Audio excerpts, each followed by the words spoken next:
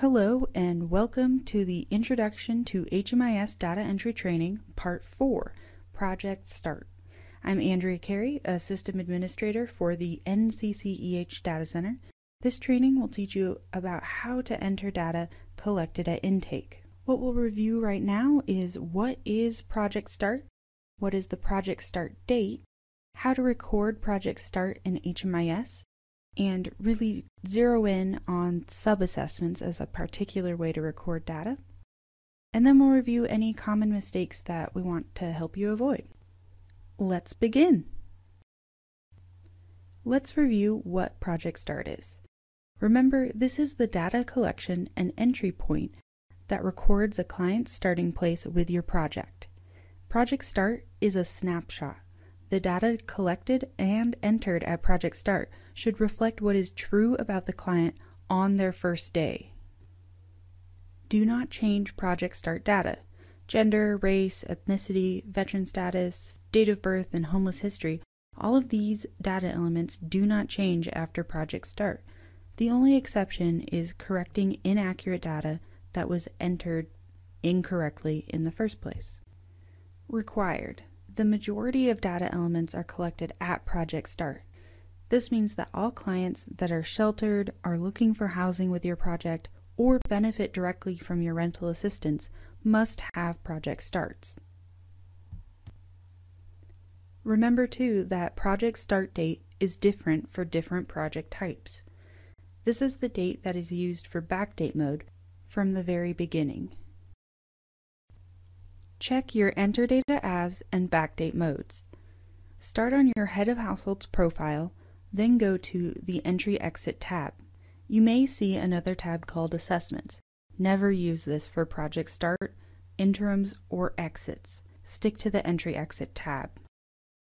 Then click on the Add Entry Exit button. This button will only be used to record Project Starts. Households. Notice that the client you started with has their box already checked and grayed out. This client is automatically included. Also notice that there's a checkbox next to household type. If this is selected, all the members beneath it will become checked. By checking the boxes, you have said these clients are in this project. Project Start data.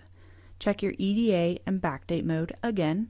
If the project is not correct, cancel the Project Start and check your EDA mode. Either default or manually select it. You may also need to enter a new electronic ROI if it's incorrect. Next, select the Project Start type. The type is based on a project's funding source and determines what set of questions are available for you to enter. What type should your project use? HUD includes most funding sources. Use this type if your project is funded by HUD, whether that's from Continuum of Care grants, Emergency Solutions grants, or housing opportunities for people with AIDS or HIV. HUD is also used for projects funded by local public entities like city or county governments, and all other non-federal funding sources. So any private donations or foundation-funded projects should use HUD as their Project Start type. PATH projects are funded by the Substance Abuse and Mental Health Services Administration, also called SAMHSA. Quick Call is only for call-point users. RI projects are funded by the Family and Youth Services Bureau, or FISB. And VA should be selected for all projects funded by the Veterans Affairs Department, including supportive services for veterans and their families, grants per diem, and healthcare for homeless veterans grants. All other types should not be used. Call and ask the data center if you have any questions. If the wrong type is selected, several things can go wrong. 1, you won't see the right set of questions. 2, your reports won't show your data. Let's make sure your hard work gets counted. Now this Project Start data window is complete. We can click Save and Continue. Now that you've put the clients in the project, we have to learn about them or get their snapshot. The next window allows you to enter the Project Start data elements. You will notice that the questions on the screen look just like the Project Start paper assessments. In HMIS, we refer to the electronic versions as assessments. Now let's get oriented to this new window. The top of the page identifies the project and entry type selected. Do not update information here. If the wrong Project Start was created, exit this window and record the correct Project Start. To the right, there is an icon of a printer. This button allows you to print the client's responses, not the entire household's.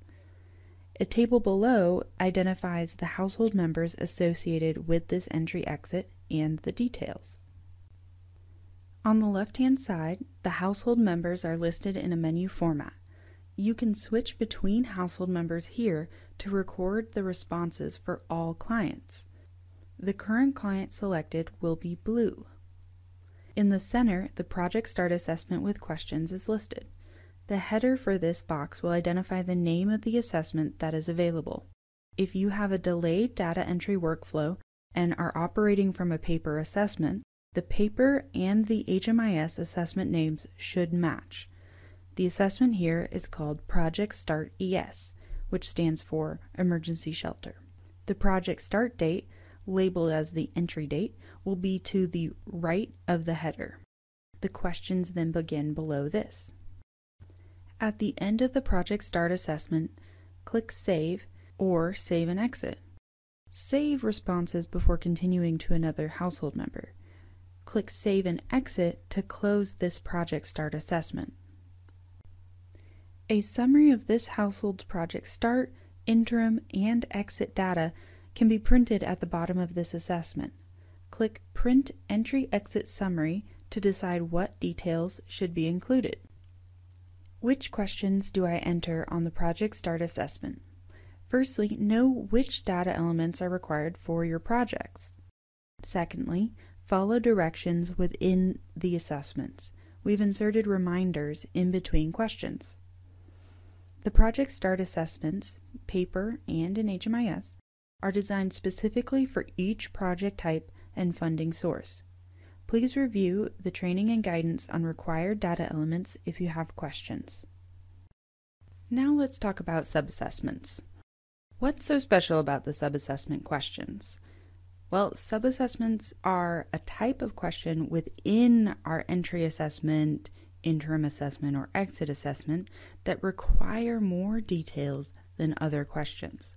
Most questions have clearly marked drop-down menus to enter responses in. However, subassessment questions have a different format with a different process. The most common subassessment questions are disabling condition, health insurance, income, and non-cash benefit, but there are others as well.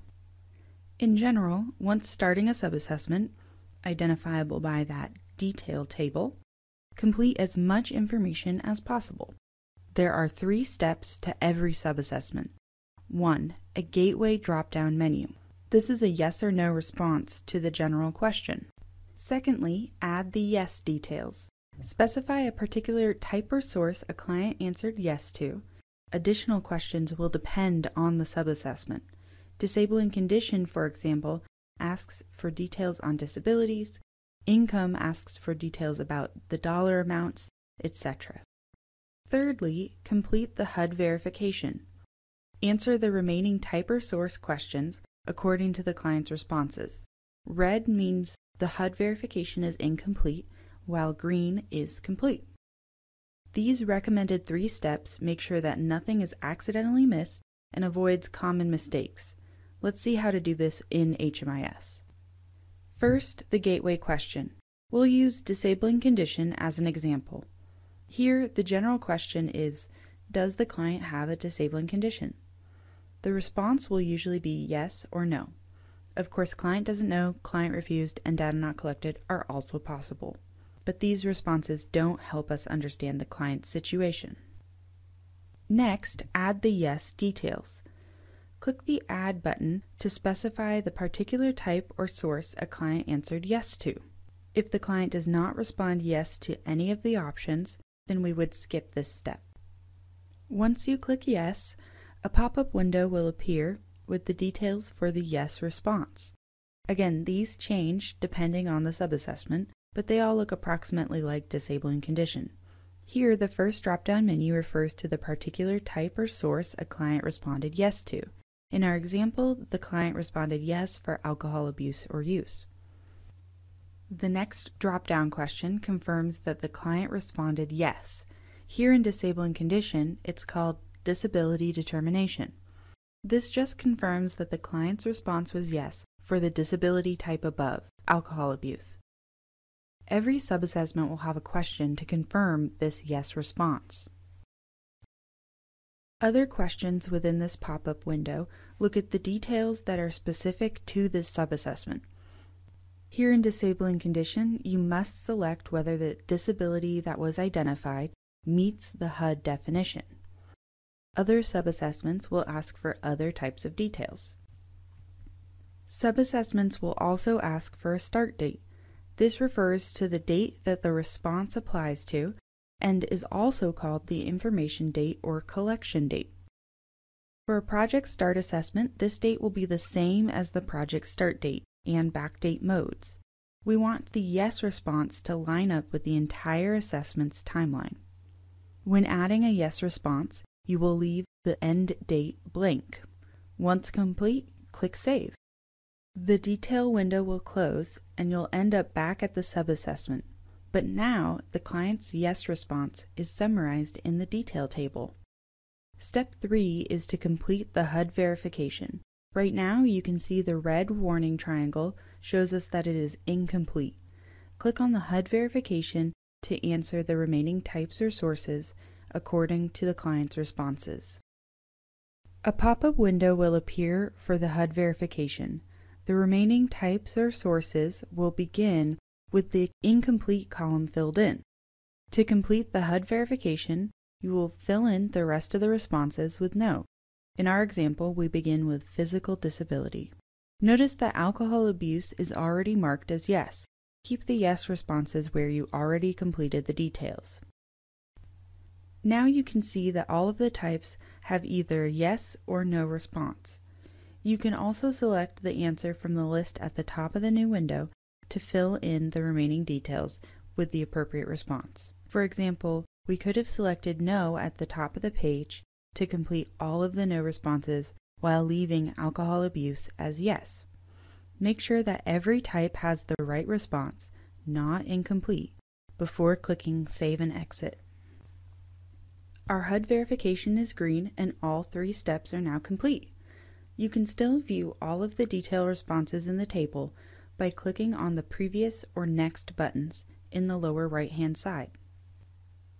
There is also another way to view the details. To view all of the responses at once and outside of this smaller detail table format, click on the magnifying glass at the top of the table.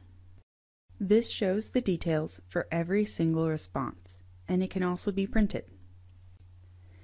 Common mistakes to avoid. Subassessment start date is not historical.